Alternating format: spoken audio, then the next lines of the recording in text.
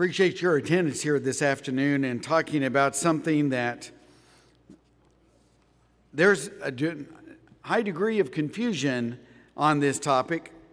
The church has been inundated with teachings that support long-standing doctrines that have been fostered by groups like Jehovah's Witnesses and Mormons and Seventh-day Adventists, as well as other denominational groups. And it's called the doctrine of annihilation or annihilationism. And it basically means that if one is found unfaithful at judgment, that person is either immediately or eventually going to be annihilated. And the doctrine is one that receives some support from a number of different areas. One is by a member of the Church of Christ, LaGard Smith. Some of you might know LaGard, who wrote a book that was called Afterlife. And he said, I wonder if you feel as uncomfortable as I do in our traditional view of hell. Do you really accept the traditional view of hell that says God sort of dangles you over the fires that burn day and night? Is that what hell is all about? Haven't you struggled with the idea of how there can be a loving God and anywhere in His presence permit that to exist? Doesn't it seem like cruel and unusual punishment? The author contends that Christ will banish the wicked to hell, but not with ongoing torment. Rather, and he uses the phrase, sooner or later, those cast into hell will cease to exist. Logically, the theory is flawed. It suggests that the punishment actually is non-punishment. If hell's destruction is annihilation, and one enters destruction at death, then one is annihilated at death, and there's no real actual punishment. You're just terminated, but there's no punishment. And a non-entity, if you no longer cease to exist, cannot be punished. And so that whole idea just simply doesn't make sense biblically. But yet, they go on to suggest, as others like Bertrand Russell, famous British agnostic, he was expressing reason why he's not a Christian. And he said this: no person who is really profoundly humane can believe in everlasting punishment. He recognized that Jesus believed in hell, that Jesus taught about hell, and at least he acknowledges what some denominational preachers today will not, and that is even the existence of hell. Getting back to something that LaGard Smith said, God is not a twisted, cruel God who tortures the wicked, dangling them over licking flames. Both of these feel that there exists an irreconcilable moral dilemma. And that's really their first argument. And the argument that they go to the first is the idea of, how do you feel about that? Don't you think that it seems unbelievable that our God would do something like this? So there's this moral dilemma between a loving God and an eternal hell. And due to that belief, Russell was the one that felt that he needed to reject Christ altogether, because he believed that Christ taught in his teachings in the gospel accounts that there was going to be hell and that it was eternal. On the other hand, Smith, not wanting to reject Christ, not wanting to reject the gospel, rejects the doctrine of eternal hell presented in the New Testament. And so both in some way or another have rejected a facet of the New Testament teaching based on something that's completely subjective, and that is this moral dilemma. It's no wonder that there is a problem here Because as Smith would say, that if you believe in eternal punishment, then a God that would do that is one that is twisted and cruel and evil. And so now those that would embrace such a doctrine have now been portrayed as seeing God in a most unfavorable light. Not to mention how it is one that has made God be someone that is beyond the character presented in the pages of Scripture. But the Bible does teach that God will punish the wicked forever in hell. Now, talk about a moral dilemma. Let's flip that over for just a little bit and think about it from this perspective. Would you find comfort in knowing that if you are found unfaithful on Judgment Day, you're just going to get zapped out of existence? You'd say, okay, if that's going to be what ends up happening, then I find comfort in knowing that. Well, let's run a little bit further down that trail. So if you find comfort in the idea that you're just going to be zapped out of existence, then does that also then motivate you to not be so concerned about living your life right? Because if at the end of it all I'm just going to be zapped out of existence, then maybe going ahead and eat, drinking, and be merry and living my life the way I want to live it is really not all that bad a choice. As a matter of fact, didn't Paul say something similar to that idea in 1 Corinthians 15? That if there's no resurrection, then we'd be better off just going ahead and eating, drinking, and being merry. The Sadducees, who we read about in the Gospels, were those who did not believe in an afterlife. And as we read what historians have said about the doctrine of the Sadducees, they did face this dilemma in that why should they live a life that was righteous if there was nothing really that was going to impact after one died? Well, all of the promises of God were in this life, and that was the one reason that they could offer for faithfulness. But as far as whatever happened when one died, they believed that you ceased to exist. What are some of the Bible passages, though, are the arguments that might be offered? We already mentioned that they contend that this is against the nature of God. And if you have your Old Testaments, I'd invite you to turn to this passage in Isaiah 55.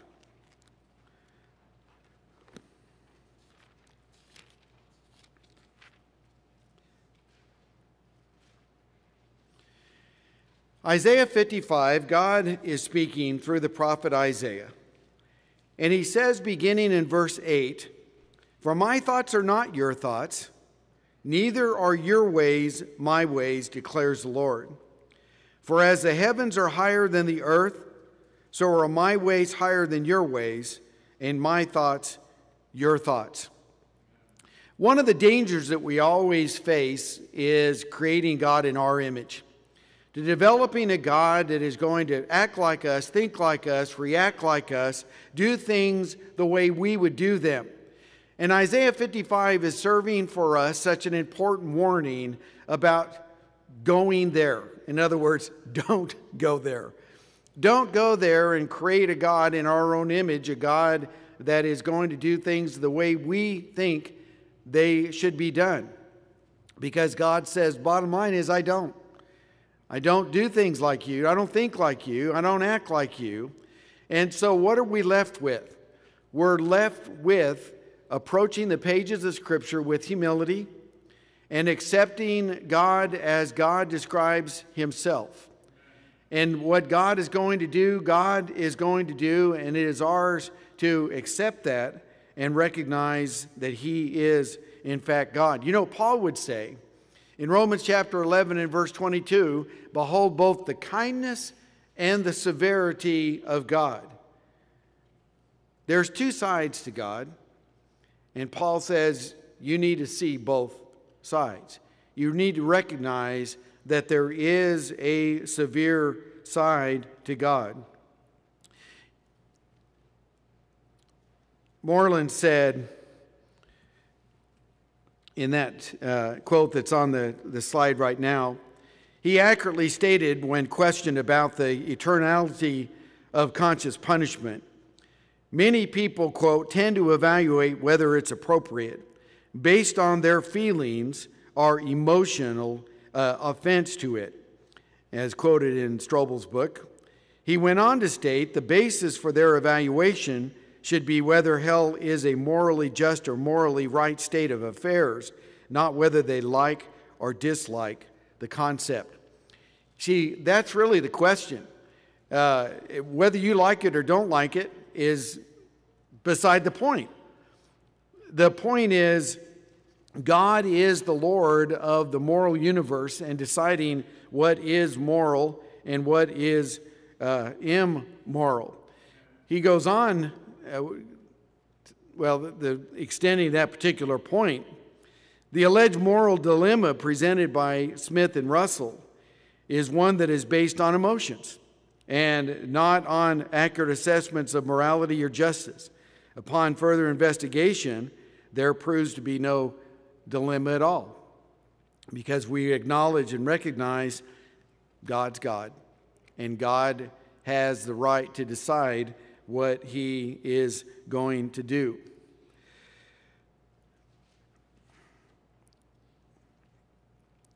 What are the arguments, then, that are being presented for this idea of annihilation? Let's break it down and look at the primary arguments. First of all, one is related to Sodom and Gomorrah. And as a term is being presented regarding the reference to Sodom and Gomorrah, it uses a term that they say is one that it's a present participle indicating continuous action.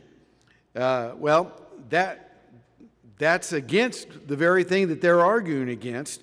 Sodom and Gomorrah, what happened as we read the biblical account of Sodom and Gomorrah? Well, fire came down and those cities were destroyed. And so is the Bible teaching that they were annihilated, that those cities and the people that lived there ceased to exist?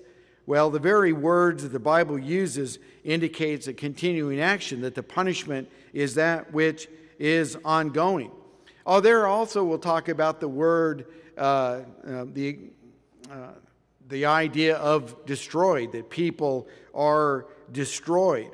Well, the meaning of the word destroyed that we have in the Bible, for example, in Matthew chapter 10, is not a word that means or has ever meant the idea of annihilation. So it's the very terms that are being used in order to defend the view is something that is not working. What about the soul? The soul and the second death that is described in various passages. Well, the soul is something that is eternal. And it's eternal despite where the soul ends up on the other side of death. God created us where the body would die, the soul would live on. And so as Jesus is cautioning the disciples in Matthew chapter 10 not to fear those who can kill the body, but fear him who can destroy, there's that word that doesn't mean annihilate, but he can punish both the body and the soul in hell. The soul lives on. The soul is the most precious thing that we have, the most precious possession that God has given us. And that's why we have to recognize, as Jesus taught in Matthew chapter 16, that there's nothing that you have. Even if you gain the whole world, it's not worth forfeiting your soul, even if you owned it all. Because that's the most important thing that we have, the most precious possession. Now, that being true, then, we need to protect our soul, and we need to recognize that our soul is going to spend somewhere in eternity. And that's the point that is humbling and should be motivating to all of us. All right, let's do a little bit deeper dive then on some of these arguments. All right, talking about Sodom and Gomorrah, and you got the basic argument that Sodom and Gomorrah, according to this theory of annihilationism, was basically wiped from the face of the earth and the people were annihilated. Well, using language from the inspired writer in Jude is that particular word as a present participle, indicating that continuous action is what is being referred to. And then the analogy or the description of chaff are examples of uselessness. You say, well, the chaff is that which is consumed in the flame. Well, that's not meant to present an illustration of annihilation, but uselessness, and that's the way those that are unfaithful are being viewed by God. And it also doesn't fit with the idea of unquenchable fire. Now, I don't know about you, but I grew up with doing a lot of camping and making fires. What happens when you no longer have any wood? If you no longer have any fuel? Well, the fire goes out, right? But the Bible describes in passages like Matthew 3 that the fire is unquenchable. If there's no more fuel, then why does the fire need to burn on? Well, it doesn't need to burn on. It doesn't make any sense at all. But the fact that it's unquenchable fire is that which lines itself with the idea that the punishment is also going to be ongoing because it continues to have those who are in the fires of hell. What about argument number 3 that we briefly looked at just a minute ago, that people are, quote, destroyed in hell? Now, if you haven't already turned there, turn to Matthew chapter 10, and let's read that again together. Matthew 10, verse 28, "And do not fear those who kill the body, but are unable to kill the soul, but rather fear him who is able to destroy both the soul and the body in hell." Looking at this particular text, the Greek word that Jesus uses is apolumi, and it doesn't require the meaning of extinction. When we look at other places like we have listed there, Matthew 15:24, Luke 15, verse 32, shows that the word or the concept of extinction just isn't there. Nowhere, as a matter of fact, does the word mean extinction. You look at various men like there who said to devote or give over to eternal misery. All right, interesting, but an accurate definition of that word. And then we look at 1 Thessalonians chapter 5 and verse 3, along with some other passages that uses another Greek word that is translated destruction. The word is defined in the New Testament away from the presence of the Lord. The life of pleasure is destroyed and replaced by a life of eternal punishment. And we compare that, and I invite you to turn over to Luke chapter 12, verses 4 and 5. "And I say to you, my friends, do not be afraid of these who kill the body, and after that have no more that they can do. But I will warn you to whom to fear. Fear the one whom after he is killed has authority to cast into hell. Yes, I tell you, fear him." Would there be a need to fear if that cast into hell was nothing more than a momentary zap and a puff and you are gone?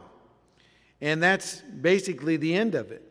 But to be cast into a place is language that indicates some finality and that which includes duration of time. There's something to fear because of the power that God possesses in doing this. We also look at argument number 4, that God is a consuming fire. So those who are annihilationists will say, there you have it, Hebrews chapter 12, God consumes. Well, again, when we think of the language, it describes the all-inclusiveness of God's judgment. Who is not going to be brought into God's judgment? No one will escape. All are going to be caught up in his judgment. 2 Corinthians 5:10, will all appear before the judgment seat of Christ to be judged according to the deeds that we've done in the body, whether good or evil. There's no escaping.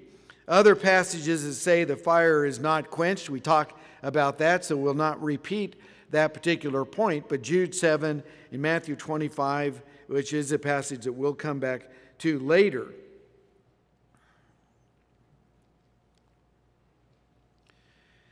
There are some further considerations that also need to be made. But when we think about what we have looked at so far, Paul does not hesitate to affirm that those who do not know God and those who do not obey the gospel will suffer eternal punishment, even the eternal destruction away from the presence of the Lord and the glory of his might. 2 Thessalonians 1, 8 and 9. So the term destruction doesn't connote or mean annihilation. Rather, it is one that is future misery. And when we think about this, consider some other ideas that all contribute to our understanding of this topic. Most often, when the word that is used, destroyed, and by the way, this is the apolumi word that is found in Matthew 10, is used to mean annihilation. Most often it simply signifies the idea of suffering the loss of well-being, the loss of being blessed, like in Luke 15. Jesus spoke of the shepherd's lone sheep that was lost. Well, guess what word that is? That's our word. He wasn't annihilated. The sheep was just lost. In that same chapter, Jesus talks about the prodigal son. And he says the son was lost. That's that same word, that apolumi word. He was not extinguished. He was not annihilated, but was just that which was lost. The wineskins of which Jesus spoke of in Matthew 9 and verse 17 did not pass into non-existence, but they were ruined. That's our word. Jesus said that he came to seek and save those who were lost. He didn't come to save those who were annihilated or no longer existed, but they were spiritually away from home, and they were ruining their life being away from God, and Jesus came to bring them back. In Luke 19 and verse 10, Paul stated that the gospel is veiled to those who are perishing. Well, that's our same word. And he stated that the gospel is veiled to those who are perishing in sin, not to people that are exterminated. 2 Corinthians 4 and verse 3. Even when the word apolumi is used to mean death, like in Matthew 2 verse 3 and Matthew 8 verse 25, total annihilation of the person isn't even being thought of in those particular passages. There's not a single instance in the New Testament where the word destroyed means annihilation. The scriptures clearly teach that those who at judgment will be destroyed because of their wickedness will be destroyed in the sense that they have ruined their lives and are now going to a place that is going to be deserving of the choices that they have made, and they will join the devil and the false prophet who will be tormented day and night forever and ever, according to the scriptures. All right. With those considerations in mind, let's think about some other ideas. First of which is this idea of the soul. Though an enemy might terminate one's bodily existence, he cannot, as Jesus affirmed, destroy the soul. This could not have been said if human beings were entirely mortal. If the word doesn't mean exterminate, then what exactly does it mean when we think about this idea of destroy? The imagery would hardly be appropriate if the human spirit itself were that which was going to be totally annihilated. When we think about the souls under the altar in Revelation chapter 6, John saw souls in a sense because they were the souls of them that were slain. These souls were under the altar of God. Their dead bodies were still on the earth, but their souls were those that continued to exist. The resurrection had not happened yet, but yet these souls were those that were crying out for God's justice, hoping that God would then bring about the punishment upon evil men that at that point had not taken place. They were assured, though, that the appropriate punishment was in fact going to take place. So they were souls that had lived on. What about the meaning of this word eternal? I think if we were all interviewed and asked our view about this, we probably would all love to believe that hell is only a temporary punishment, or even better, that we just get zapped and we cease to exist. There's a level of comfort in a doctrine like that. But I cannot find any verses to indicate that as being true. I don't like the idea of a person being punished for eternity, especially the sweet old grandmother, as much as I dislike the concept of anybody that I know and love facing that kind of punishment. But this is where you and I come to the point of decision. Are we going to abide by what the Scriptures teach or not? Are we going to accept God and God's supreme perfect knowledge and then move forward with what God has said that He is going to do? The question is, therefore, what does the Bible say about punishment for the fallen human race? And the word eternal is central to the discussion about annihilationism. Edward Fudge, in his book, said this: "The wicked, following whatever degree of duration of pain that God may justly inflict, will finally and truly die, perish, and become extinct forever and ever." In his writing, The Fire That Burns. All right, so he, along with LaGard Smith, were those that were kind of champions of this particular viewpoint. As a matter of fact, getting back to something that Smith had said, you can read that. If you have a computer Bible program or an antiquated concordance, pull up the word eternal and be prepared for a shock. In all of its many associations, there is not a single hint of time. To be eternal is to have a lasting nature, to have the kind of qualities which endure despite the passing of time, if in fact there is any time at all. He goes on to say then that we will have eternal life in heaven says nothing about how long we will live in heaven. It's already begun before we get there. The point is that life in heaven will be quantitatively different kind of life from the one we have known in earth, space, and time. All right, it sounds pretty good, and he does in fact challenge us to go ahead and do some work. which we will certainly do. He goes on to say, eternal life bespeaks the nature of hell's fire, not its duration. When we hear Jesus speaking about eternal fire, there's no reason to think in terms of clocks or calendars. Time is not the issue. Eternal punishment will no more be punishment throughout an endless eternity than was the immediate devastating punishment suffered by the people of Sodom and Gomorrah. And we've already talked about that particular viewpoint. So what is the meaning of the word eternal?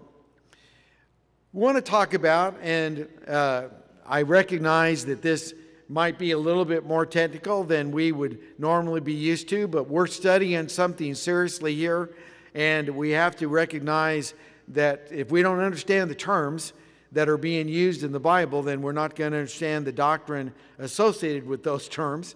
And so it's important that we study these words. Art Ginrich-Danker is perhaps the most noted Greek theological lexicon in the world today. We just refer to it as BDAG. It was originally authored by Walter Bauer. And anybody that studies Greek words is very familiar with the credibility of this particular source. Says this of the word eternal: it is a long period of time without reference to beginning or end. Notice right off the bat, they're bringing in the idea of time. He said a segment of time as a particular unit of history, an age.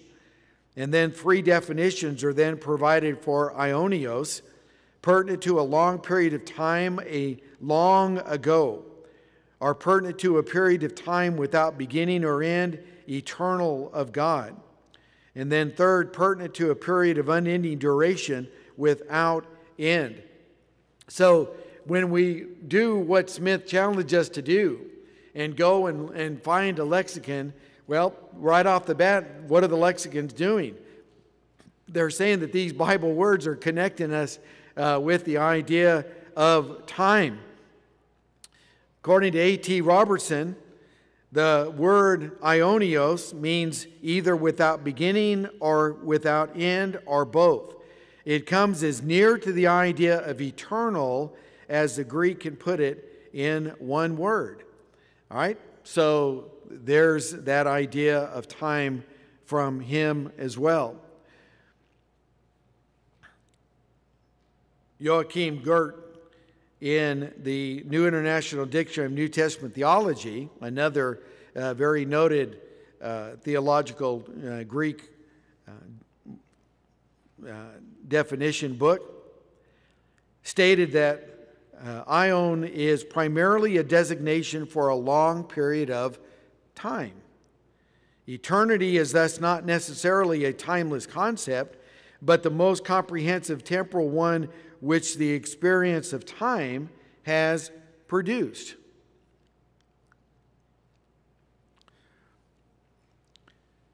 And then the Theological Dictionary in the New Testament says, in the sense of prolonged time or eternity.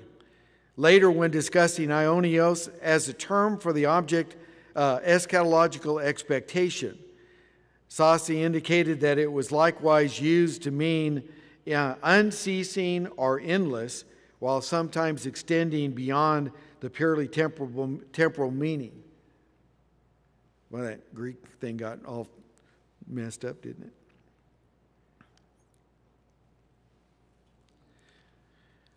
When we consider other usages of this word, in 2 Corinthians 4 and verse 18, he indicated the antithesis of the spiritual things that are eternal, are the physical, things which are temporary. All right, all we're doing is saying, all right, if we flip that coin over, what are some of the antonyms to the idea? Well, temporal versus eternal. Both are time words. And Paul, in his letter to Philemon, wrote that perhaps his servant Onesimus departed for a while, so that he, Philemon, might receive him forever. All right, a while versus forever.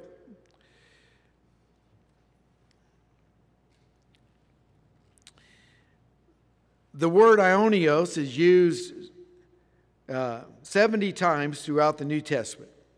3 times it is used to describe God's eternal nature. Now note that.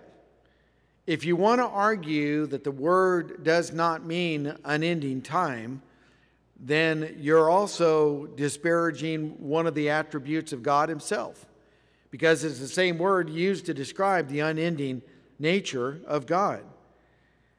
It's found over 40 times in the New Testament in reference to the unending happiness of the righteous, and 5 times it's used in reference to the punishment of the wicked. Now, think about this. If it refers to the unending happiness of the righteous, you're going to be happy forever and ever and ever. But it doesn't really mean forever and ever. Then there could be a time when your days in heaven are over. Your eternal life is gone. If, in fact, there could be some sense of an end to time with this word. But that is our point. There isn't such a thing. There are so many verses that we can look at, and we're just going to quickly go through these. But it illustrates the point. Eternal fires prepared for the devil and his angels. Well, are those fires going to burn eternally? And is the devil going to be zapped and no longer exist? Well, there are some verses that are going to contribute to that idea that we'll see in just a minute. Jude 6, talking about the angels will be bound with everlasting chains.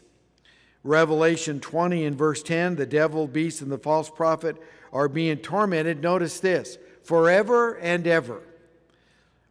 Does that give you any sense at all that there is a termination point? That the devil might be punished for a short time and then he himself will be annihilated? Well, forever and ever is trying to indicate exactly as we've always understood it, and that is unending.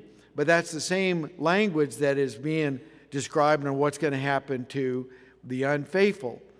In Matthew 18, verse 8, they're thrown into eternal fire. We already defined the word eternal and noted that it can't mean something that has an end.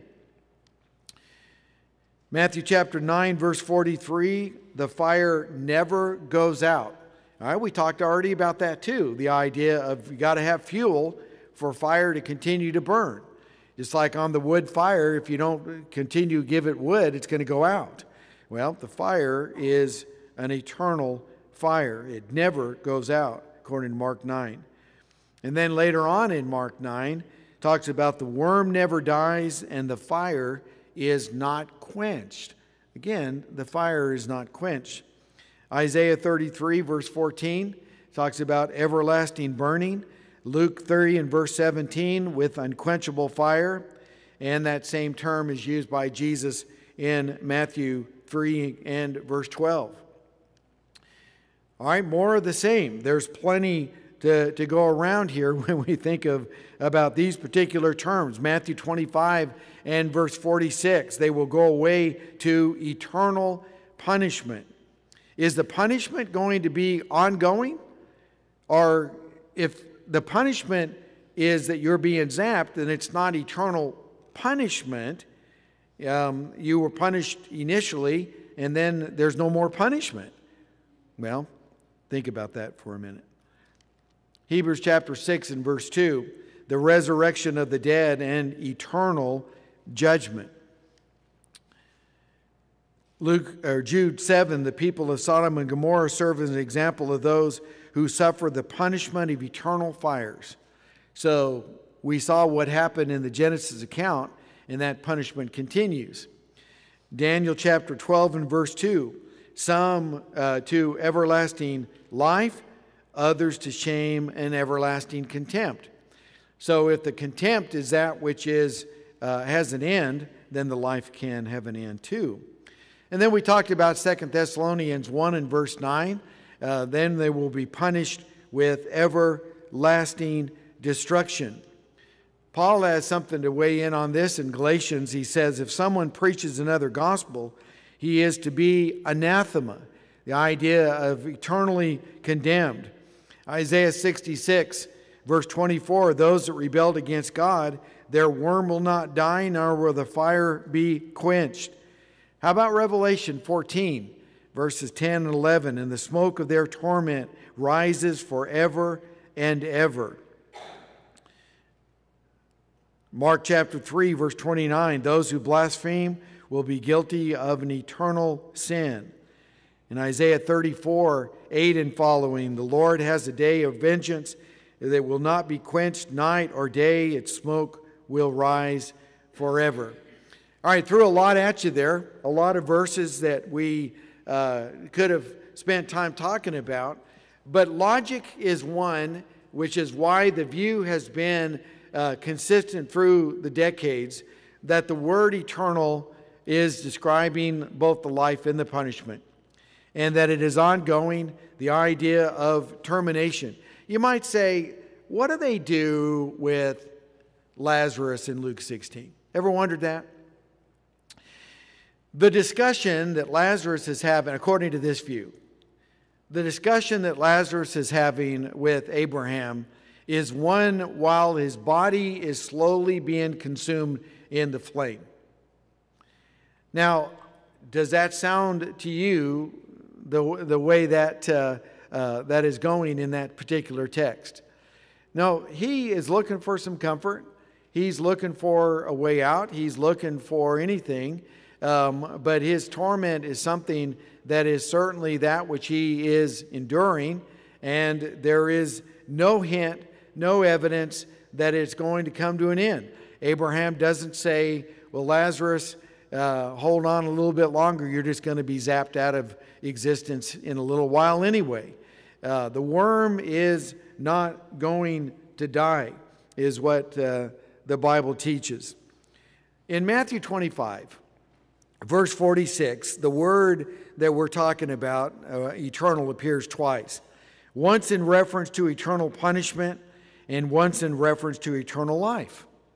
Okay, same word, eternal punishment, eternal life.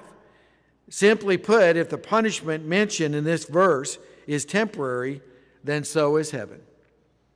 That's the only way that that verse can be explained. Contextually, the two are linked.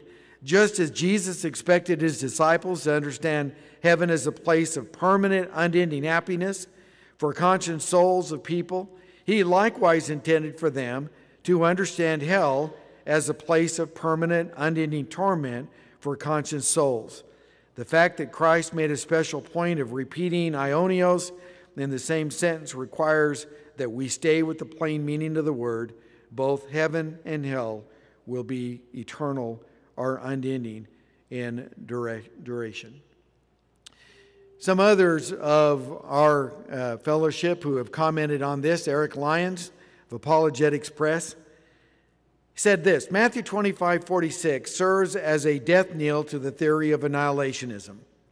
Those who teach the limited duration of hell either refrain altogether from commenting on this particular verse, or the comments they make, like Smith's, are disorderly and void of evidentiary support. In Homer Haley's work on God's judgment, in which half of the book was dedicated specifically to defending the position that hell is not eternal, he never once gave a clear explanation of this verse. Moreover, whenever Ion is brought into the discussion, the case against annihilationism is strengthened considerably. If God lives forever and ever, Revelation 1:8, and glory is given to him forever and ever, Revelation 1:6, and if the saved shall reign forever and ever with the Lord in heaven, Revelation 22:5, then the wicked assuredly will be tormented day and night forever and ever, Revelation 20:10. Forever and ever is the formula of eternity, Vincent says. Without a doubt, it denotes duration, even when describing punishment of hell. Moses Stewart said, "If the Scriptures have not asserted the endless punishment of the wicked, neither have they asserted the endless happiness of the righteous, nor the endless glory and existence of the Godhead. The one is equally certain with the other." Notice that. The one is, they're bound together. Both are laid in the same balance. They must be tried by the same test. And if we give up one, we must, in order to be consistent, give up the other one. Some other considerations as we wrap this up. In Matthew 11:22 and 24, and in Luke 12 and verse 47, Jesus indicated that there's going to be degrees of punishment in hell. In 2 Peter chapter 2 and verses 20 and 21, Peter says it's better not to have known the way of righteousness. Why is it better off? If the punishment is annihilation, how can there be degrees of annihilation? That particular idea doesn't seem to make much sense. And what about some of these other points, like the worm dies not and the fire is not quenched? Annihilationists want there to be death, want there to be termination.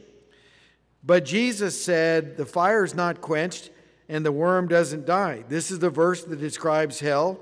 Worm is a metaphor for never dying tormentor of the wicked.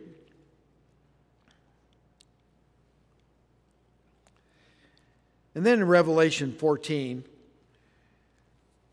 might be easier if you just turn in your Bible. I've just got the text there, but let's read that together. Revelation 14, 9 through 11. Another angel, a third one, followed them, saying with a loud voice, "If anyone worships the beast and his image and receives a mark on his forehead or upon his hand, he will also drink of the wine of the wrath of God, which is mixed in full strength in the cup of his anger. And he will be tormented with fire and brimstone in the presence of the holy angels and in the presence of the Lamb. And the smoke of their torment goes up forever and ever.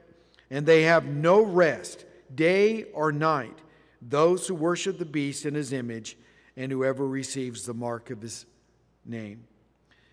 Now, we talk about passages that are unget-aroundable. That's one of them. That's one that is undeniable, but that those who are unfaithful are going to suffer eternal punishment. Also, Revelation 22 and verse 15 describes the holy city, the New Jerusalem, where the righteous live, and then says, outside are the dogs and the sorcerers and the immoral persons and the murderers and the idolaters and everyone who loves and practices lying. Now, I recognize that there is symbolism in apocalyptic literature, yet the verse must mean something. And there's no way, even with apocalyptic language, that someone that is zapped from existence, is annihilated, and then you're going to turn right around and say that they're outside of the holy city. They are those that continue to exist. And so that's a passage that simply will not fit with the doctrine of annihilationism. Jeremiah 6 says, "And the false prophets and priests have healed the wound of my people slightly, saying, 'Peace, peace,' but there is no peace." This is a doctrine that offers people a degree of peace.